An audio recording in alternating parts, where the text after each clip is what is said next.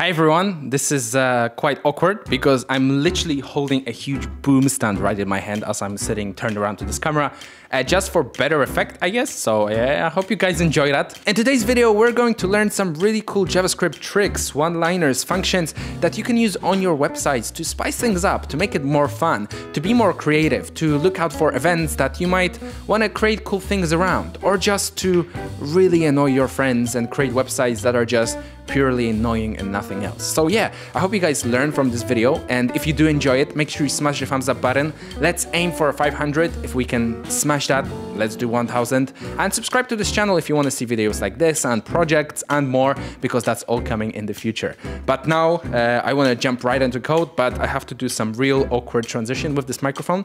So I guess I'm just going to spin around.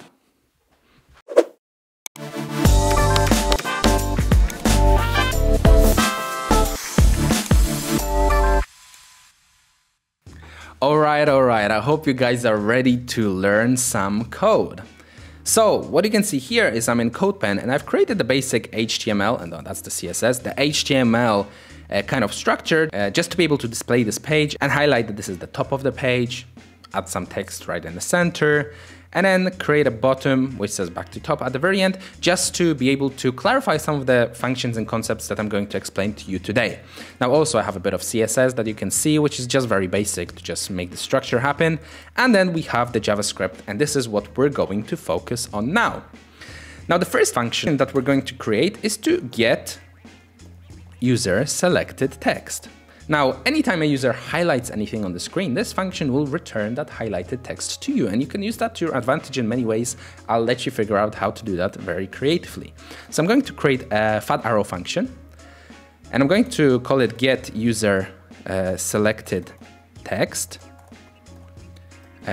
like so. And then here I'm going to return the window.getSelection toString, because we want to stringify everything that it gets returned, like so. And then if I open up the console, you'll probably see a bunch of errors from CodePen. These are just syntax errors, and for some reason CodePen decides to refresh as I'm typing all the time. So all these syntax errors are coming in. I guess you should just totally ignore that. Okay, so if I go to the page and if I don't have anything selected and I tap get user selected text, like so, it'll just return an empty string, nothing inside it. Now, if I go ahead and select this text and I rerun this function, it returns the whole text. In this same instance, if I just select part of the text, it'll just return that part of the text that is selected.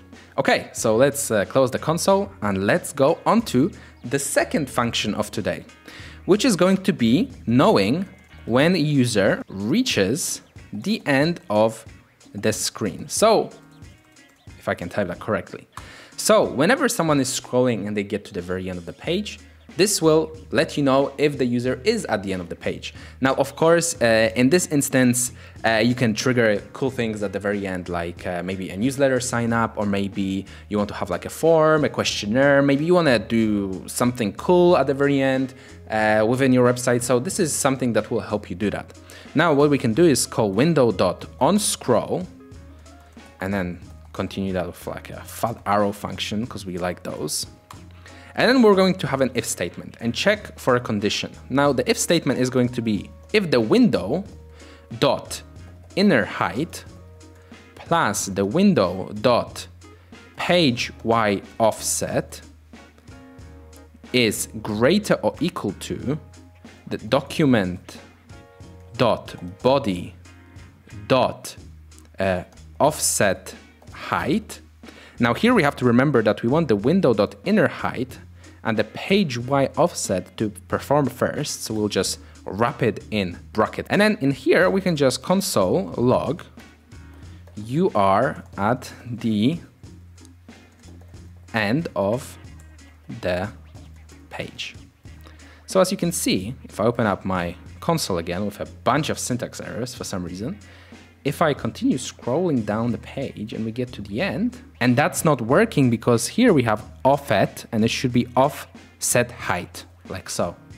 Okay, so that was just a error. And then if I scroll to the end, you are at the end of the page. And of course, every time it hits that pixel, it's going to trigger it. So maybe a margin or setting up a margin for that error would be good. But this is how it works. So I'm going to clear this and I'm going to disable this console log just so it doesn't print every single time.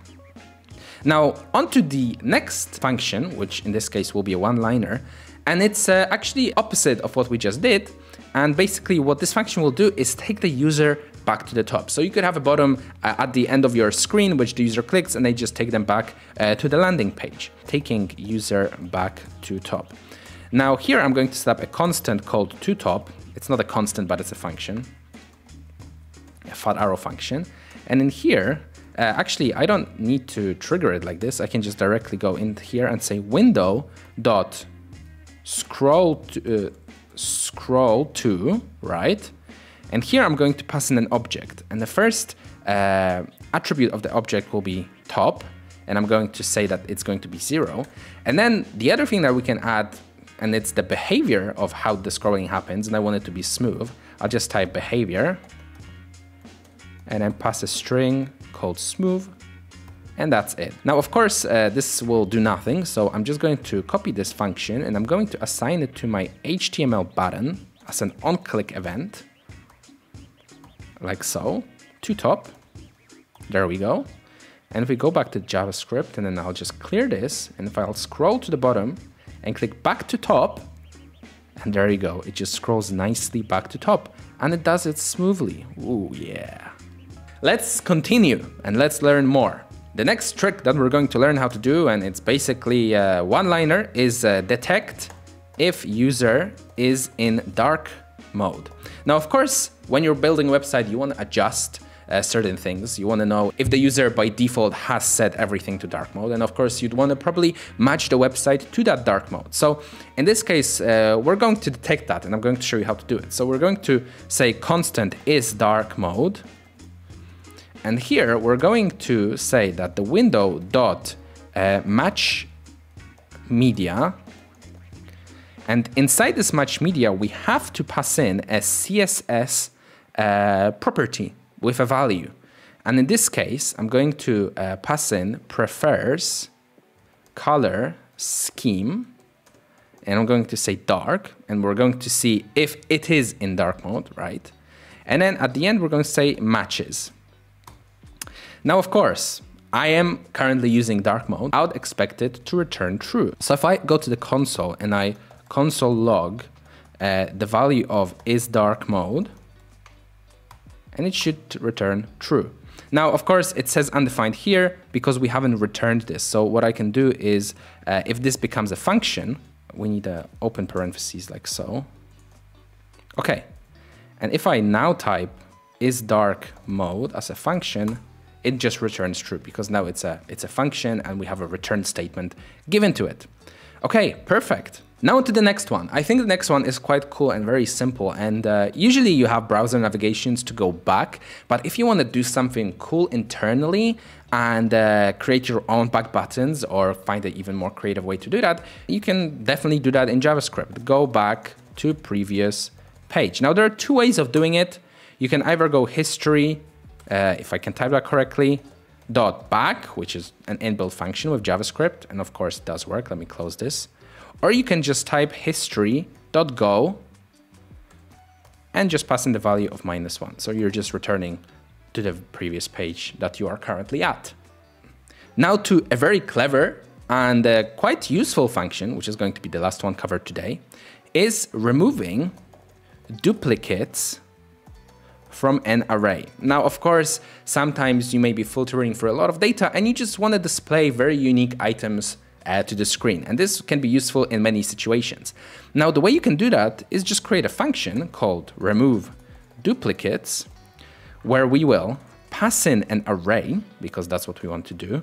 And what we will end up returning is we'll end up returning a new set of the passed in array. Now, why is this so clever and why is this going to work?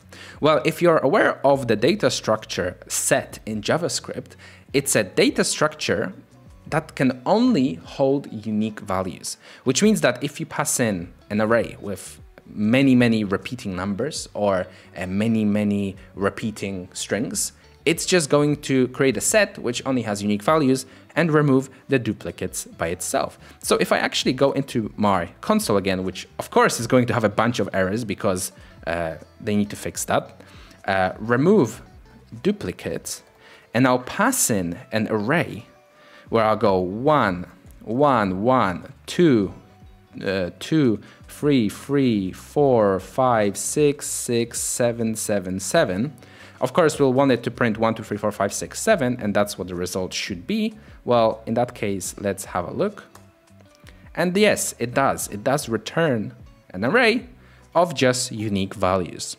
Well, there you go. I hope these JavaScript tricks will help you in your developing career. I hope you use them on your website and create some maybe cool and fun Easter eggs with those, because you could really totally do that. Or you could just have the window.onScroll to take you to recognize that you're at the bottom of the page and just have the user snap back automatically to the top and just annoy the shit out of them like that. Yeah, so I hope you guys enjoyed. Thank you very much for watching, and make sure you subscribe because there is a lot of really cool videos coming up and big projects that I'm going to be doing that you guys can and will be able to follow along with. So thank you very much for watching once again, and peace.